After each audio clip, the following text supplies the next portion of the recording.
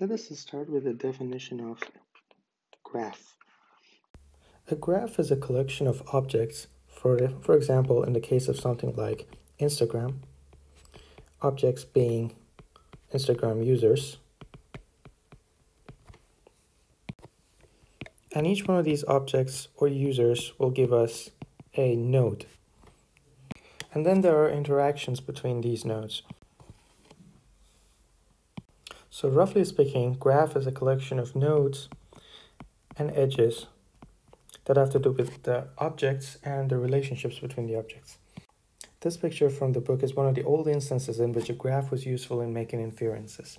Now this is the Zachary Karate Club network, which represents the friendship, which is a relationship between two objects, and objects are basically members of this karate club.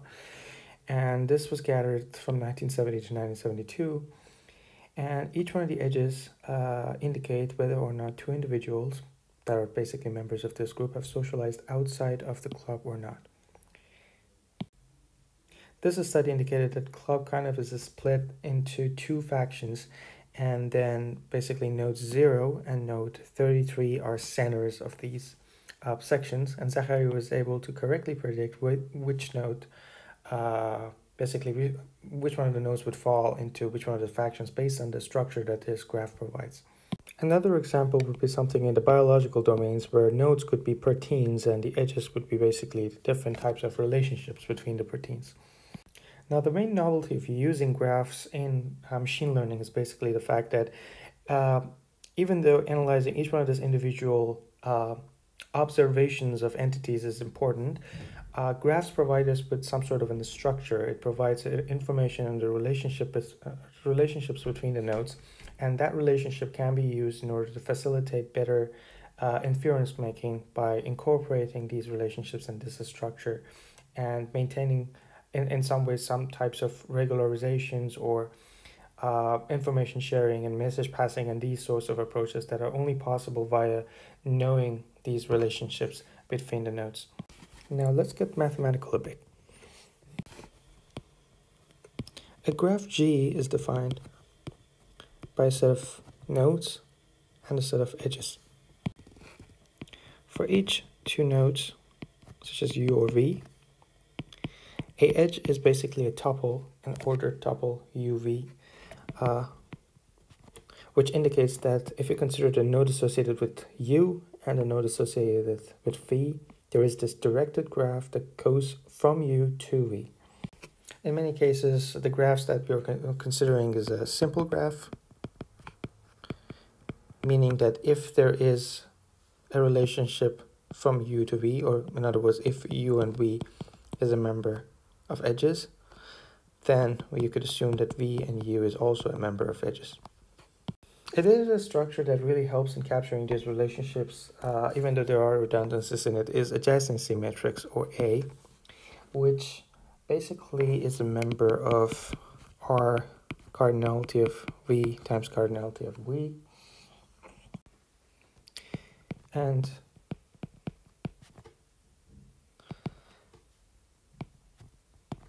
the value of the adjacency matrix at indices, basically row associated with node U and column associated with node V, is 1 if U and V is a member of the set of edges and 0 otherwise.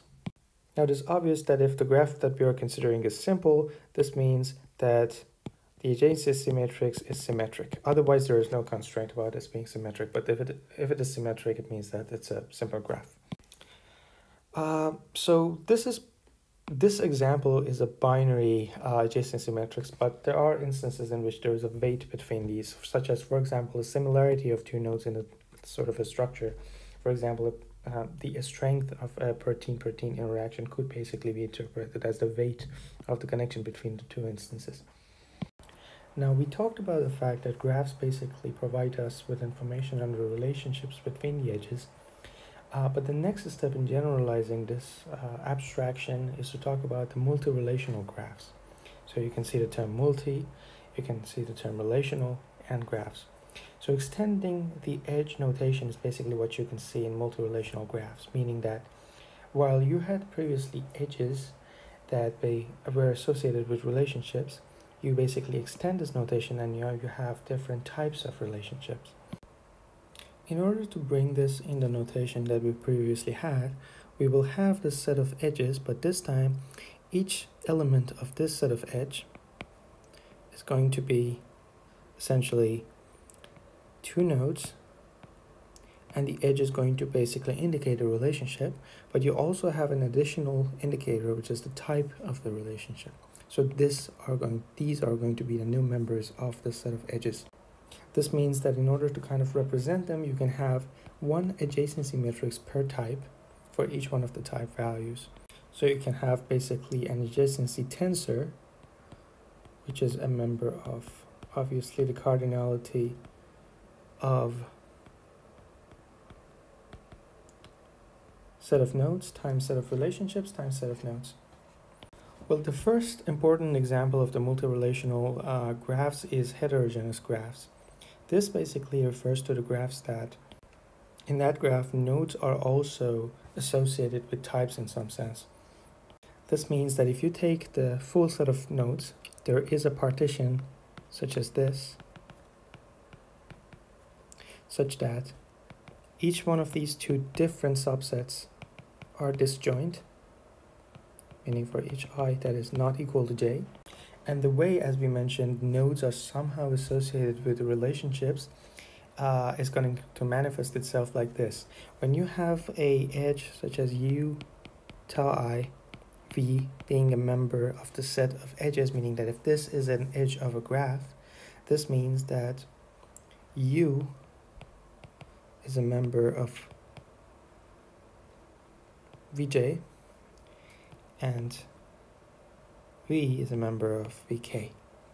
Now what this here is an example. This means that in some way the partition to which the node belongs kind of has something to do with the relationship, meaning that the relationships of this type are between the nodes from vj and the nodes on the other end in vk. Please note that this is an example. Consider this example in which certain nodes are associated with proteins, certain nodes are associated with drugs, and certain nodes are associated with diseases. There are different types of relationships defined in this graph structure. You could think of these as those partitions that we discussed, such that in this graph of ours, the set of nodes is defined like this. And now, let's say we have a type of relationship called treatments. If you think about it from a conceptual standpoint, this means that these edges are basically interactions between drugs and diseases. Now, if you consider something more complicated than just the concept of treatment, you can consider the concept of polypharmacy side effects that is basically defined between two drugs. So this is defined basically within V2. A more aggressive example of the heterogeneous graphs are multipartite graphs. This definition means that if you have this edge defined basically in the set of edges, meaning that if when you have u, tau I, and v being a member of the set of edges, you can conclude that if basically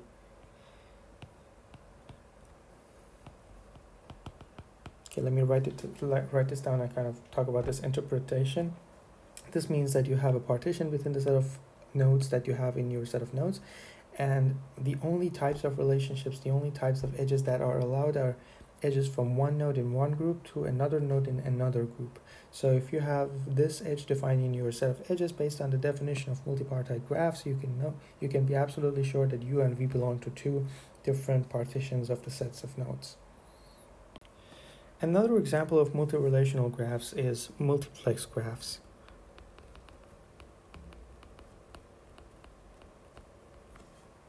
To understand this better, this has something to do with layers. So you basically want to have k layers defined in your graph structure.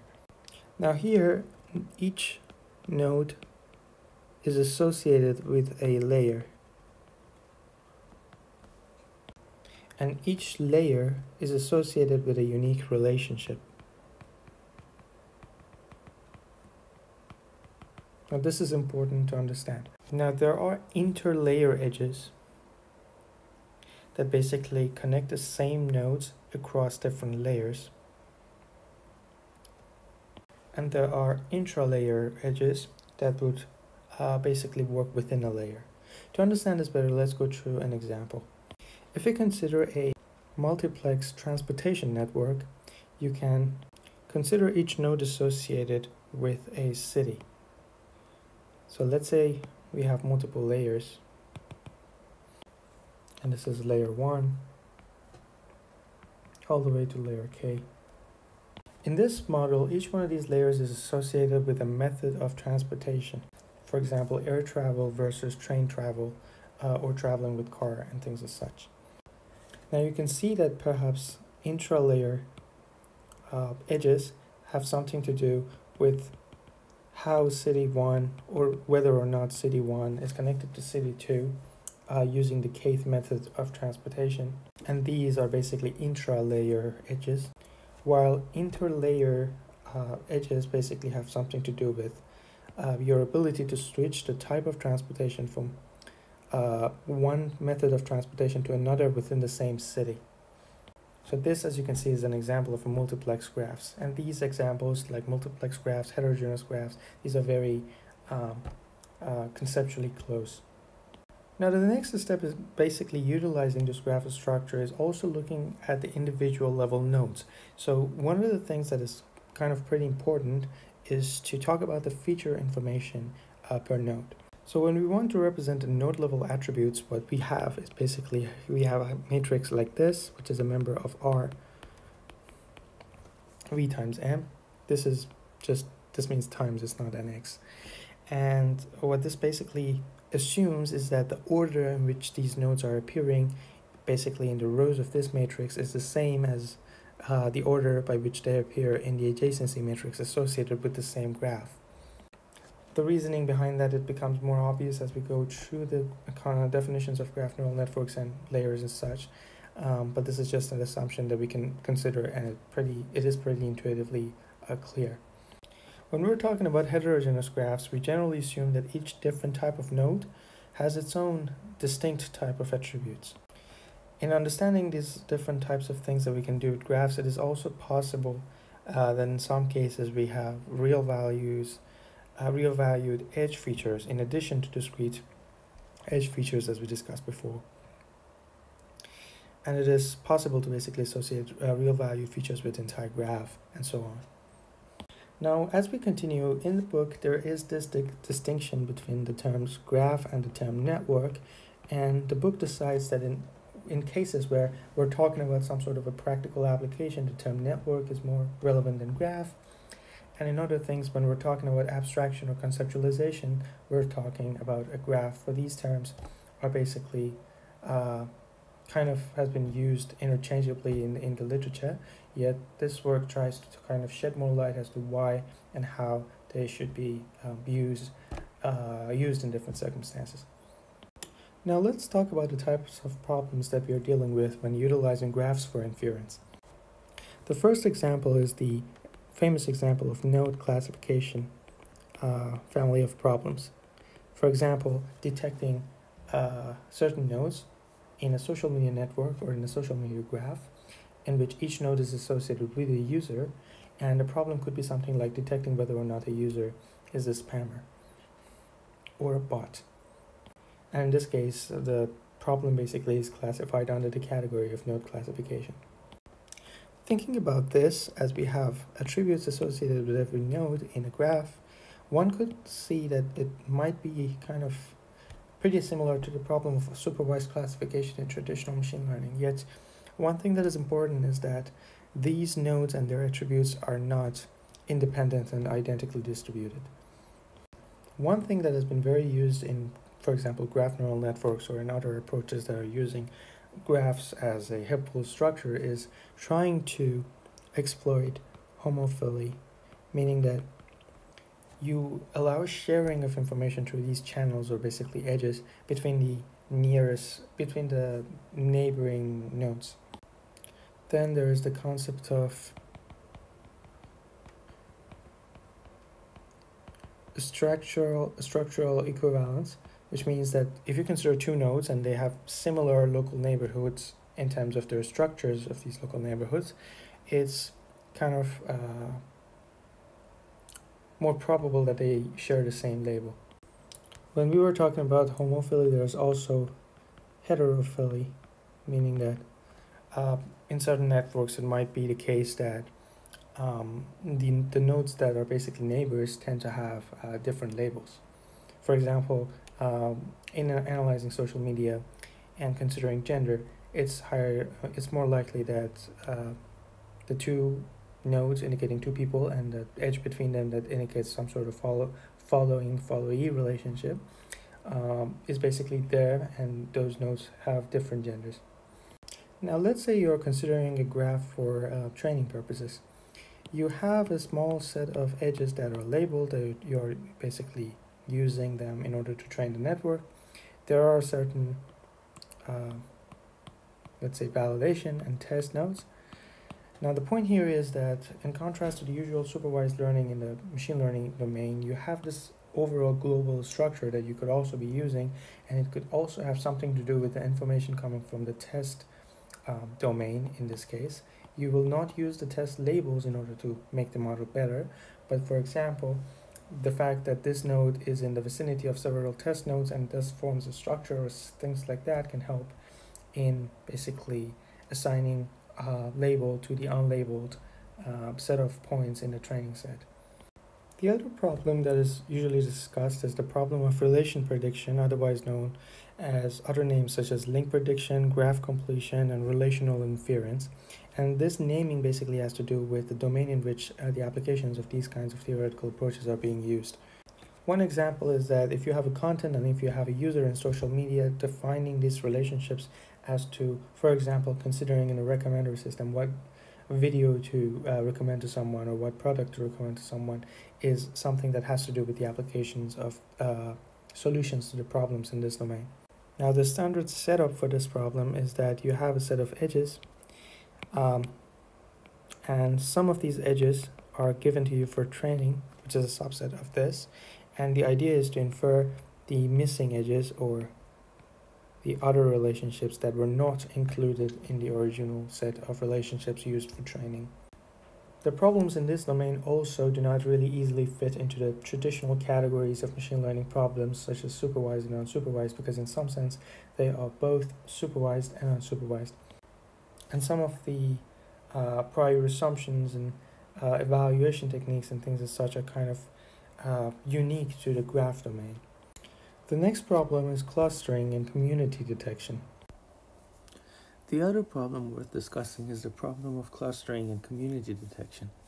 While the previously mentioned problems such as node classification and relationship classification basically fall into somehow something similar, even though different in different aspects, to the traditional problem categories in machine learning, such as supervised or unsupervised clustering.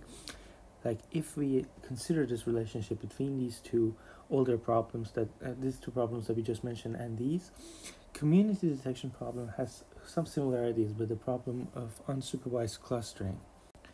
In this problem, basically, we are interested in kind of discovering and inferring latent community structures.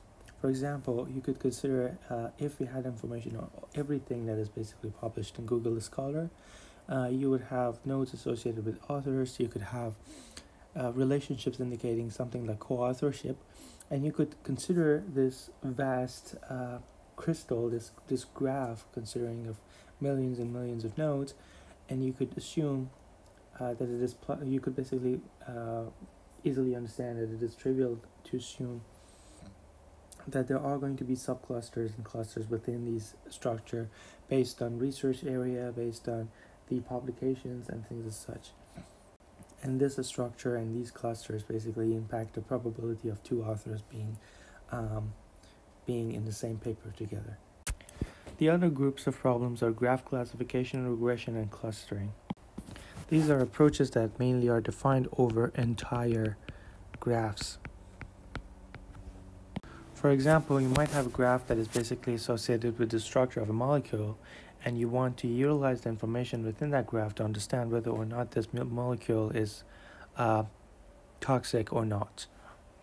In these problems, the train set consists of examples in which each example is a complete graph, and you could basically, the objective is to understand how to deal with these independent graphs. Now, with this notion of observation of entities, this is going to be the closest thing in some sense in the domain of graph analytics that we can come to traditional approaches such as supervised or unsupervised learning, except that instead of an image or like a piece of text, here you will have graphs as your examples.